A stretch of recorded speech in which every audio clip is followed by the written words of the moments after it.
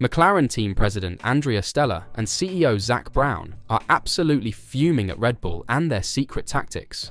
It has even come so far that McLaren has asked for the relationship between Red Bull and RB to be addressed following Daniel Ricciardo's peculiar fastest lap at the Singapore Grand Prix, which took a point from race winner Lando Norris. Does this need to be investigated? With the McLaren dominating around Marina Bay, Norris was trying to take 8 points away from Max Verstappen's lead in the Drivers' Championship, having posted the fastest time on lap 48. However, that additional point was lost when Ricciardo, who was driving at the rear of the field in what appears to be his final Formula One race, pitted for a fresh set of soft tyres and drove nearly half a second faster than Norris's best effort on his penultimate lap. Ricciardo did not receive a point since he finished outside the top 10, but with the McLaren now obviously the quickest car on the field, everything might count as Norris attempts to close a 52-point lead to Red Bull's Verstappen in the season's last 6 races. While Stella did not directly accuse Red Bull and its sister team of conspiring in Singapore, he did suggest that a more in-depth conversation regarding the two squads' proximity be necessary. This is a big matter. You know, as soon as you invoke the sportsmanship, I think you need to approach this with a sense of responsibility that I want to have, he said when asked about the call.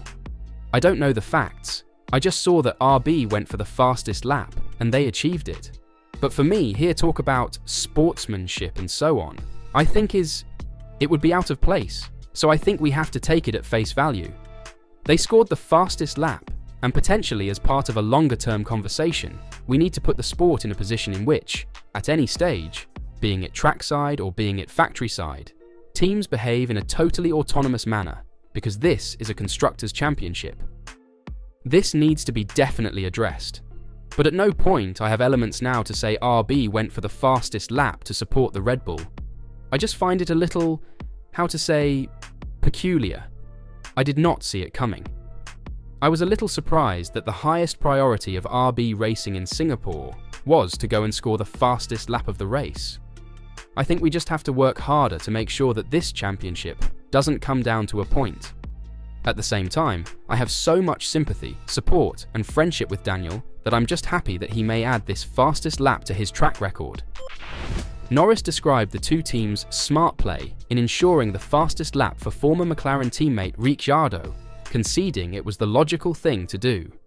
Red Bull team principal Christian Horner declined to comment on the matter, saying it was up to RB to explain their reasons, while Verstappen's teammate Sergio Perez confirmed the team had contemplated pitting him to compete for the quickest time. I don't know what happened there. I think the team was discussing it, so I think in the end we decided to stay as it was decided anyway. I think the team was thinking about it, but in the end, it didn't happen, he concluded.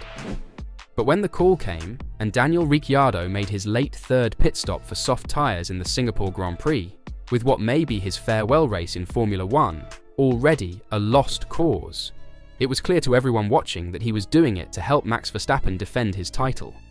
So, despite all of the pre-season talk about the RB team attempting to be less of a Red Bull B team and forge its own identity inside F1, it remains basically a Red Bull B team with an identity and, more significantly, ownership that is intimately linked to the incumbent world champion team.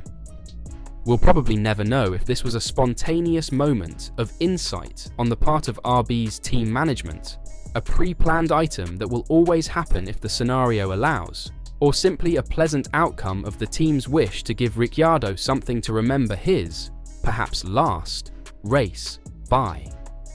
That was Christian Horner's take on it, while suggesting reporters ask RB rather than expecting a clear answer from him, and RB's official take in the quote it put out from team boss Laurent Mekies.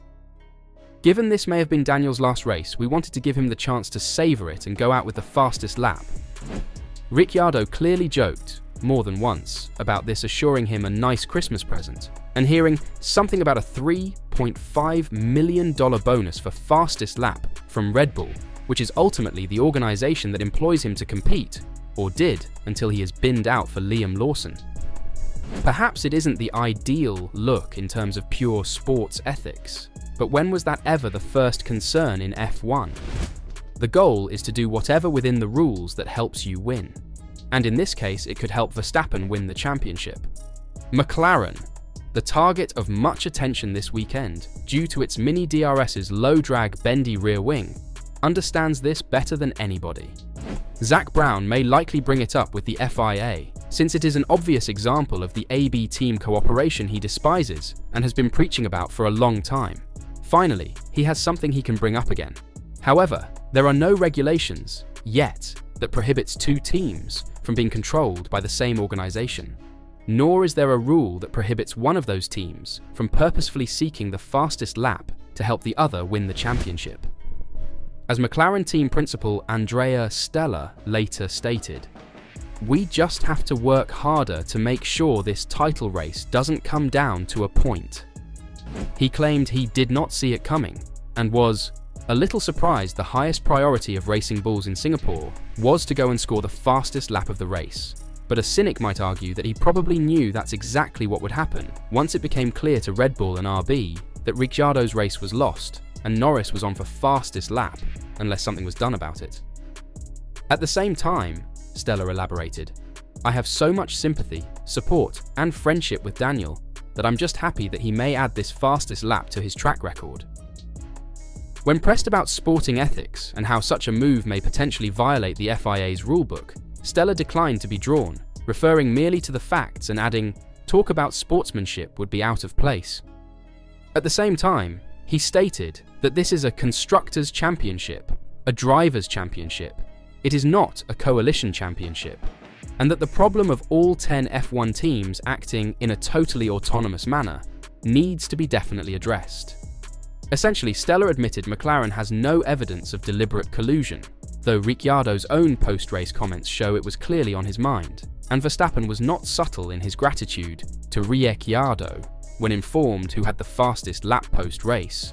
And we understand the FIA was not unhappy with what happened. But McLaren's previously stated opinion on Red Bull having two teams remains unchanged, and this is the latest reason it believes it should be investigated. But at the same time, this is the type of endearing stupidity that is in F1's DNA. In the same manner that McLaren discovered an ingenious Mini DRS's technological gap, Red Bull exploited a sporting one to reduce points loss. Neither is harmful, and Red Bull hasn't even crossed that threshold.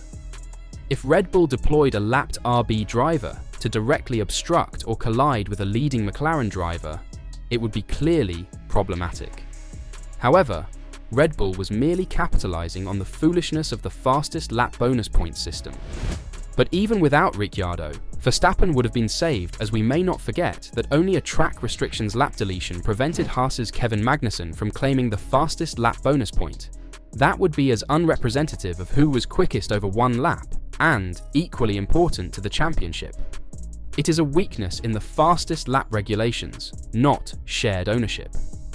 Red Bull has more potential to abuse that regulation since it spared Minardi's F1 team from extinction 18 years ago, unaware that it would come in useful to help win a title nearly 2 decades later. To prevent this, improve the rule, or, better yet, eliminate a provision that allows for a false late pit stop plus the fastest lap run. Otherwise, this must be added to the hallowed pantheon of common sense inter-team strategies. It is up to the FIA to guarantee that there are no gaps waiting to be used. Having owned 2 Formula 1 teams for over 2 decades does not have to be one of them. Although if you ask Zak Brown, this is also illegal. So, what do you think? Do McLaren have case here? Or was it just a coincidence because RB wanted to give Ricciardo something to remember? Let me know your thoughts in the comments down below.